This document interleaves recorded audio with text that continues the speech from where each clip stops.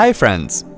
Windows Update is an essential part of Windows that is permanently improving the operating system and the quality of your user experience. Do you want to review all your installed updates?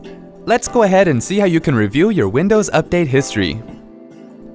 On the Start screen, start typing Windows Up and then click on Windows Update from the displayed search results. It will open a Windows Update window. Click on the View Update History link that appears on the left panel.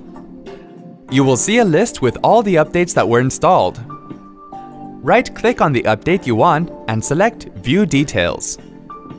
You can also click on Copy Details and then save the details in a document if you want. Hope this was easy to follow. Thanks for watching. For more details, click on the eye icon on the top right of the video. Check out our iYogi channel for self-help videos on Windows, Mac, smartphones, security, social media, and much more.